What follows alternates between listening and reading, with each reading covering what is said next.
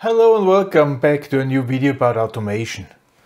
This time we're going to talk about architecture of process control systems.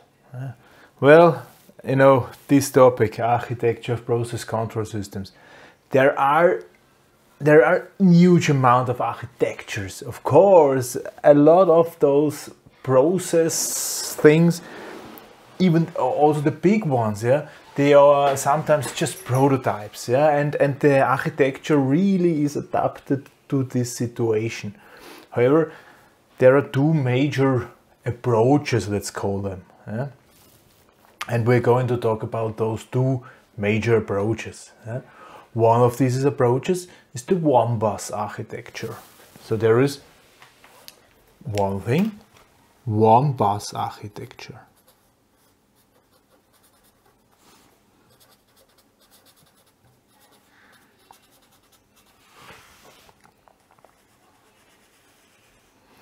One bus architecture, there is one field bus, exactly one.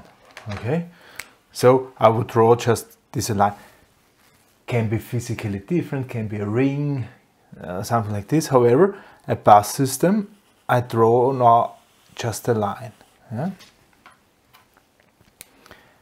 And at the line there are all the different stations. And all of those different stations are connected to exactly this one bus. This is why the name is, right? One bus system. There is one bus connecting all the different stations.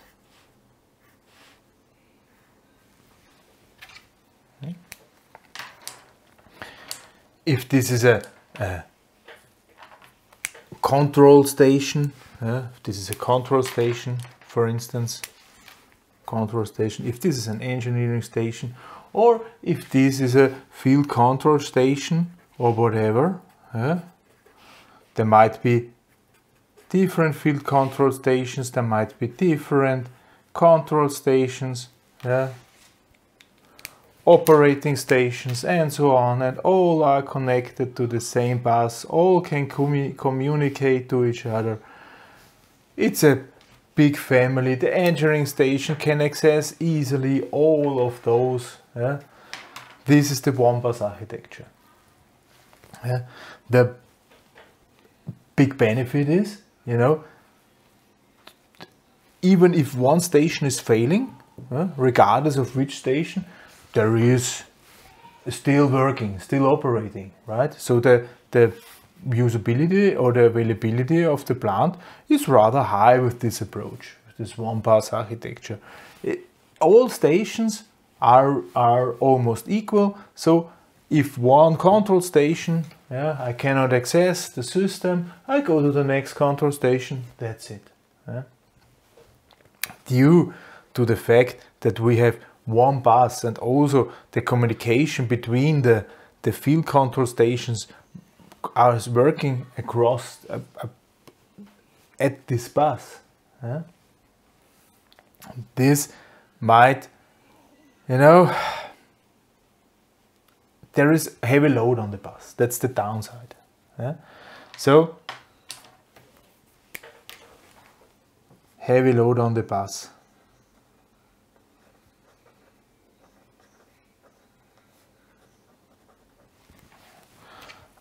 Upside, high availability, good availability.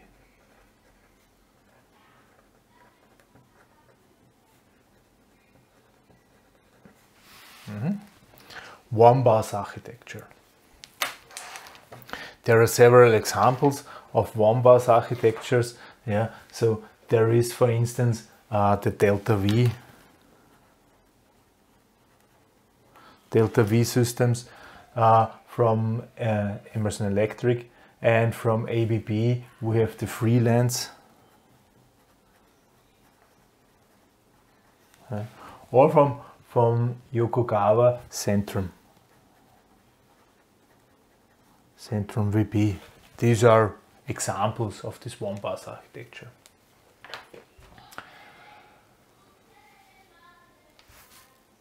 Also, downside is, you know, usually you want, if you display here and here, the same value, the same measurement, it should be here and here also at the same time changing. This is here not always, this is not easy to keep this value straight in the system. Also, downloading of new recipes, change of views of the HMI and so on. There are things which need to be overcome technically. Okay, so there is quite a lot of effort keeping these things synchronous. And then, alternatively, there's the server architecture.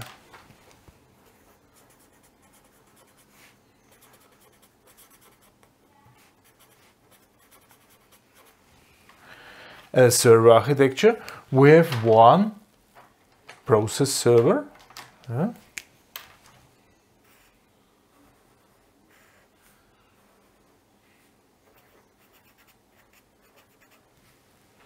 And this actually can communicate with the field control stations over one bus system.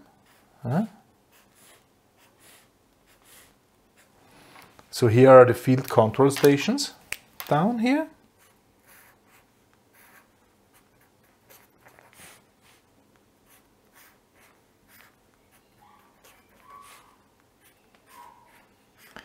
Field control station. Field control station. That's it. It's enough.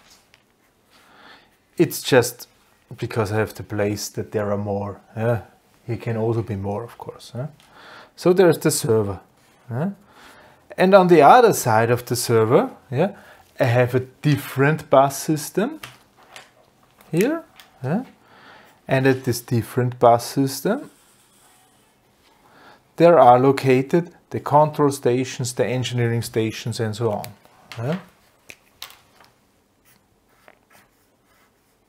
Control station, maybe the engineering stations, maybe different control stations.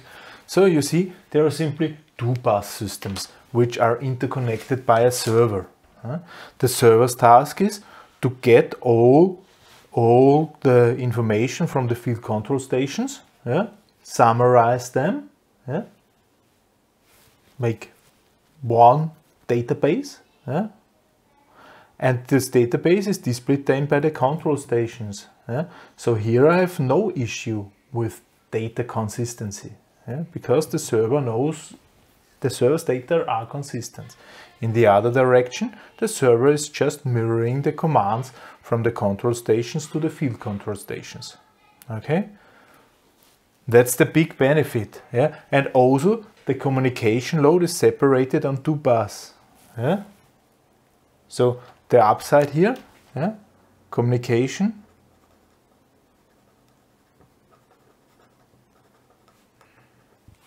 is divided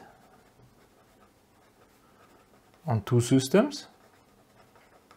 So this heavy load on the bus is reduced. Okay. Here, data is always consistent.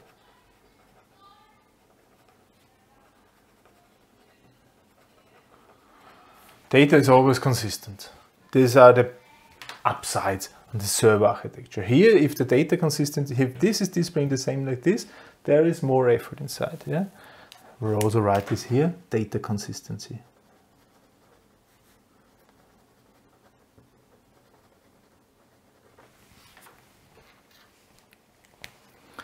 And now, the big downside of the server architecture. If those stations fail, then they fail. If also here the stations fail, then they fail. If the server fails, then we're cut off. Then this whole architecture is no longer working. So,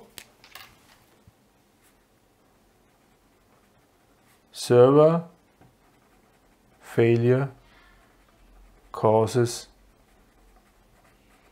complete control loss. This is actually the reason, you know, this is the big downside also of the centralized systems, why it got decentralized and so on, yeah? The servers. So here usually there are redundancy concepts, yeah? So there are backup servers somewhere in the background and so on. Yeah, yeah. So here we have technical challenge, it's called like this, with data consistency and heavy load. Here we have technical challenge in making the server high availability. These are the two things, the two approaches, server architecture, one-bus architecture. Yeah. Examples of the server architecture is, for instance, PCS 7 from Siemens. Okay. And from ABB, there is the, how is it called, 800XA. This is examples for the server architecture. Yeah, that's ABB. This was here also. Yeah. Some companies do offer both. Yeah. Some companies have perfectized or an excellence with one, and in the end, it's just you know, selecting. Yeah. The problems are solved, yeah? And whatever is suitable, best suitable for your application shall be selected. Yeah? If you really fear that the bus is overwhelmed, then do this. And if you really fear that the server can block the whole thing, do this. Yeah? That's it. Yeah? Adapt to the application, like always, like always. Basic architecture type of process control systems. Next time we're going to talk about the most important things a control system must provide. Okay, what are the things a control system needs simply to have? Yeah? Ground rules. This then will be in next video. For this time, thank you very much for listening. Goodbye.